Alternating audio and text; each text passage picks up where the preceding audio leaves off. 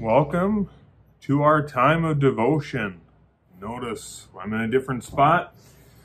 I'm in my screened-in porch, so it's a nice day out here, and just thought, hey, give you a little different view, minus this.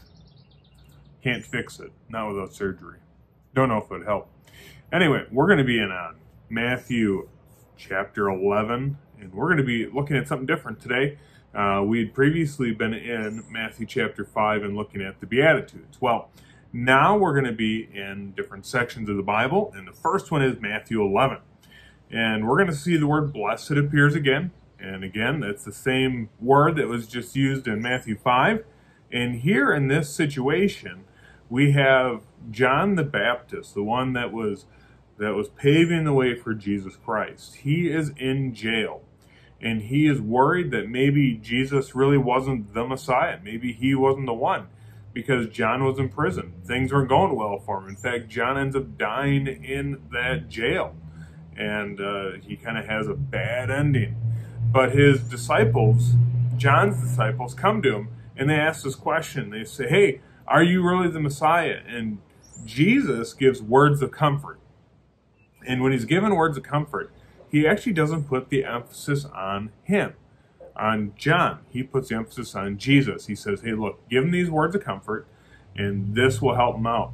And then it wasn't until the disciples leave that Jesus actually starts working through how wonderful John was. John was the greatest of all the prophets. John was really well thought of by Jesus. In fact, they were cousins.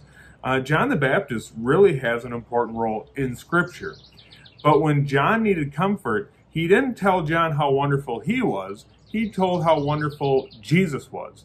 And when we're going through struggles, when we're going through trials, when we're going through a bad situation, we need to make sure that we're focused on Jesus Christ. And so let me just read those verses. It's going to be Matthew chapter 11. We're going to read verses 4 through 6. Let me read those aloud. And it says, Jesus answered and said unto them, Go and show John again those things which ye do hear and see. The blind receive their sight, and the lame walk, and the lepers are cleansed, and the deaf hear, and the dead are raised up, and the poor have the gospel preached to them. Now, verse 6 is our emphasis, and it says, And blessed is he, whosoever shall not be offended in me. Well, the blessing, the way to happiness, is to be willing to be offended in Jesus Christ. We're a culture that loves to be offended. You can watch cable news every day, and there's something new for us to be offended for. You say, well, it's just the snowflake Democrats. It's just the snowflake Republicans. The catch is, we're snowflakes all too often. We ought not to be offended, because we need to be offended. We need to take offense in Jesus Christ. We need to understand that when we do his work, that we're going to receive some flack. We're going to receive some pushback.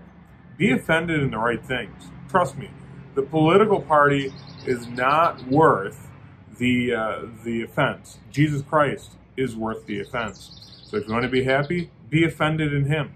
Now, before I go, I have a problem. Every 30 minutes, I'm changing my outfit over and over and over throughout the day. This is actually the second outfit I've already had on today. Actually, third. This is my third change of clothes today. But my wife, she said, I'm going to leave you if you can't get this fixed. And I said, hey, I can change. Thank you for joining me. I hope you're doing well. Be blessed. Be happy. Follow biblical principles. We look forward to seeing you again.